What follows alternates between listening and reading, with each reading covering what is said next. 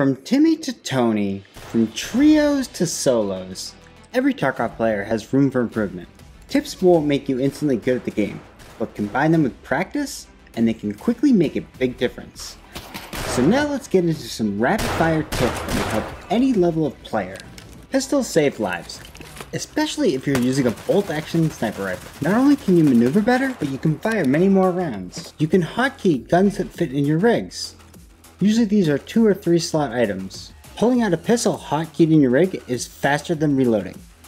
You can heal yourself and reload at the same time. While healing, press tab, right click on the gun and hit reload. When you click or hotkey heal, it prioritizes limbs with fractures if the healing item can fix those, even if the limb's at full health, as opposed to minorly damaged limbs. To heal a limb that has HP missing, drag the healing item onto it. You can cancel a heal by left clicking during the animation. Any HP restored will not be lost. If you do not complete the healing animation, then you will not fix a bleed or a fracture. Healing items have different characteristics. I mainly focus on how many hit points per second it heals and the use time. After you kill someone, look around the area because there's always one more person. Use extreme caution when entering buildings. People like to camp the entrances. Use the feather post effects to get a black and white feel when wearing night vision. ADSing slows down movement speed a lot. Your character in the bottom left shows you movement speed. Unless you're wearing an Alton, you should always wear contacts up. You are at an extreme disadvantage if you can't hear as far as other people. When you get flashing red in the bottom right corner of your screen, that means your weapon has malfunctioned.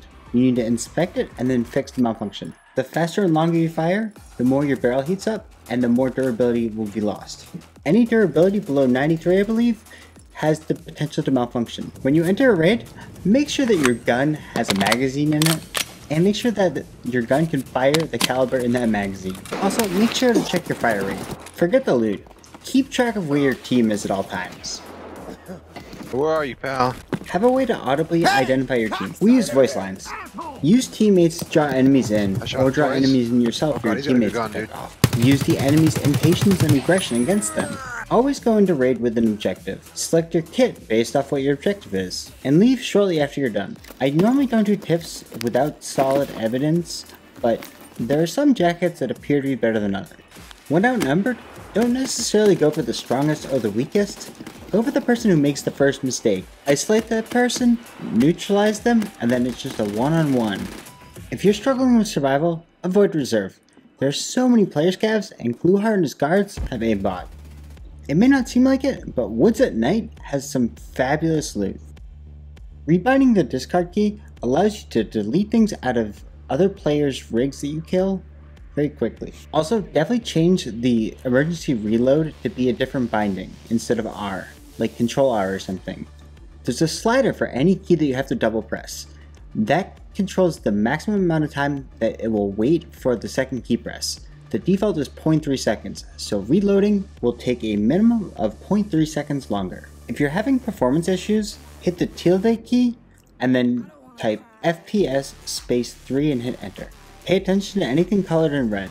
Killer, you know that boss in Interchange? He seems to have a different voice every single raid. What's up with that? All the other bosses are consistent? When going up escalators in Interchange, try jumping to get a quick peek and potentially aggro any bosses. Gravity will bring you right back into cover, nice and safe. Never fully trust anyone you didn't come into raid with. The dollar signs really make people do things they wouldn't normally do. But thanks Hex for using your scav karma. There are no rules in Tarkov, anything goes. So, watch out for extract campers. To you extract campers out there, thank you for wasting your time and your loot. If you're stuck on a hard task, feel free to use impact grenades and set up an ambush. You gotta do what you gotta do, right? Who needs a factory key? Flashlights still like to defy physics, so keep an eye out for them through the floor and the walls to spot your enemies. If you start seeing desync, try to leave the server as soon as possible and get into the next raid. I've never seen it get better within the same raid. There are some interesting spots that you can hide that are very hard to see. Search for these spots if you get shot out of nowhere. There's some interesting physics sometimes, you can get in some odd places. My final tip is to be aware of the exploits and practice them while they're available because other people will use them against you. Now these could be patched out at any time, But first we have this bounce back peaky glitch where you double jump essentially. We have the double bounce glitch and the incredible dolphin dive. Use an SJ6 to run around the map and do these all day. We have the air filtering unit that doesn't require any air filters to give you the 40% buff. And finally, we have the flashlight glitch, which makes the person on the other end of the flashlight seem like they're entering heaven.